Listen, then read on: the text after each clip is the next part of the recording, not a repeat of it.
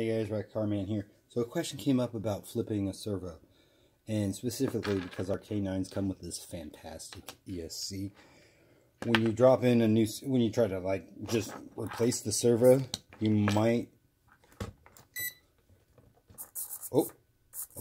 you'll find that it's going backwards.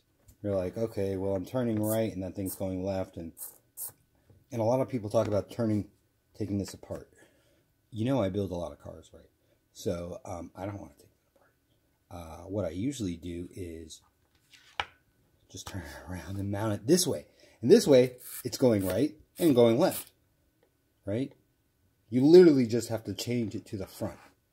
Position it so that the servo's in the front. This way, it's going wrong way, left and right. This way, though, it's going the right. It's doing what it's supposed to do. Left, right.